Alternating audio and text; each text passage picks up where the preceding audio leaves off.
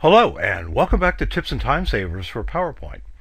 I'm Danny Rocks, and in today's lesson I'm going to demonstrate how you can make effective use of white space on your slides, particularly applying white space between bullet points.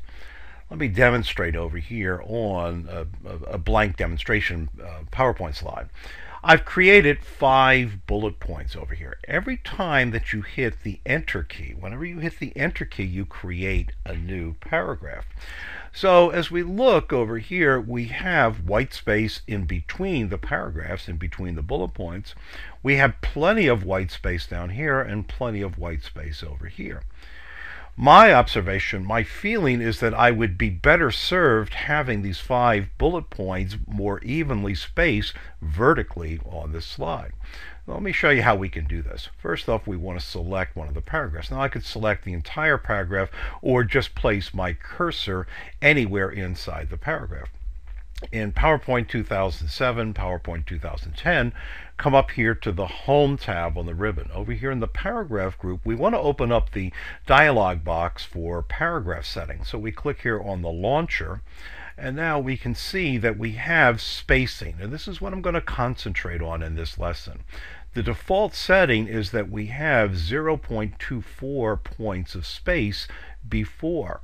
Now, there is also spacing within the paragraph. In other words, if it breaks onto a second line, the default setting is single spacing. I'm going to just touch lightly on that in this lesson. So what I'd like to do is I'd like to increase the amount of spacing before each new paragraph. I'm going to start off by increasing it to 10 points. So I'm going to click there. Now watch when I click the OK button. So you see how that spacing increased. Now a great keyboard shortcut that you can use is F4. Function 4 will repeat your last action. So you see how it applied that 10 points of space in between there. And again, let's come up here and confirm. So we'll come into the paragraph settings, and we see that we have 10 points. Now, maybe I'm still not happy. What if I wanted to increase that? Let's make it 12 points. Click OK. And watch again the change on bullet point number 5. You see how that moved down? Now let's use our F4 keyboard shortcut. F4, F4, F4. All right, so there you go. It's nicely spaced. Now I want to apply this to actual stock. So I have a before and an after slide. Now these are text points that I actually made in a presentation. I'm going to preview that part of the presentation later on in the lesson. So I have a before and I'm going to create an after. So let's take a look at how this is set up. I want to come over here onto the dialog box for the paragraph setting, and you see I have my 0.24 points of space. Now I'm going to make a duplicate of this slide. I could either use the keyboard shortcut Control D or right mouse click and say duplicate slide, and over here is going to be my after. Okay, so now what I want to do is I want to create the paragraph spacing. Now I generally start to work on the second paragraph. I like to leave my first paragraph where it is, and in this case I'm going to put more space before. So you have 2 settings. You have before and after, and understand that these are cumulative. So whatever you put into the before, add whatever you put into the after, and that's going to be the amount of space in between the paragraphs. So I'm going to come back here and I'm going to put in 12 points of space before each new paragraph. So before this paragraph, I want to increase the spacing to 12 points. Watch as I click OK. That looks pretty good. Now let me use the F4 keyboard shortcut. F4, F4. Now, 2 things. Number 1, I don't like to use more than 6 paragraphs, more than 6 bullet points on a slide. I really don't like to write complete sentences either. So let's come back here and see how the comparison is before and after. So I'll use Shift F5 to see the before and advance the slide on to the after. Before and after. So you see, it's a subtle use of that extra white space in between. I'll hit escape to exit the slideshow.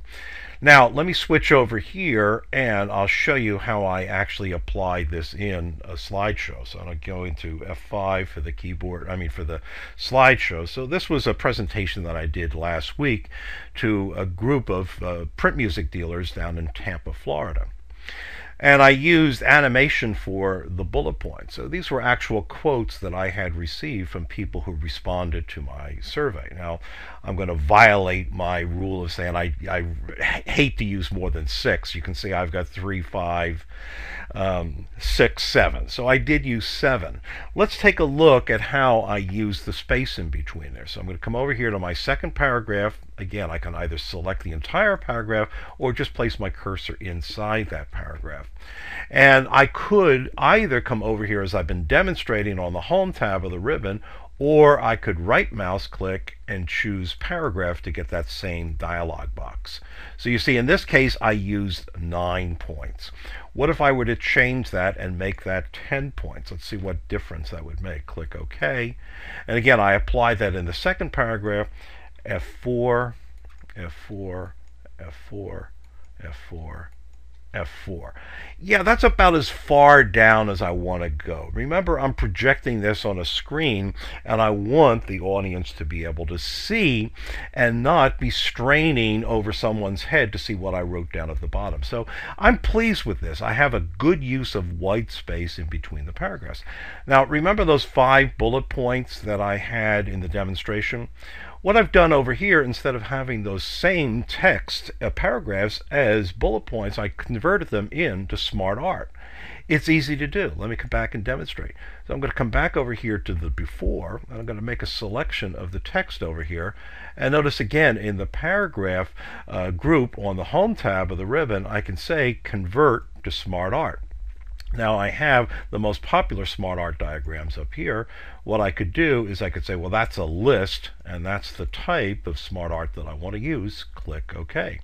So there's another way to get more spacing, a better use of the white space, a better use of the contrast. When I come back over here to the actual slide, now you'll see how that transitioned in. So when I move on to the next one, and I'll use Shift F5 to show you how I animated those 5 bullet points. So there was what started out as a bullet point, second bullet point or paragraph, third paragraph or bullet point, and now they become a SmartArt diagram. So those are some tricks, those are some ways that you can improve the white space in your PowerPoint presentations.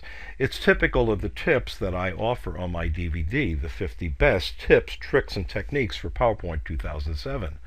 It's available for sale at store.thecompanyrocks.com. And I'll look for you in the next lesson.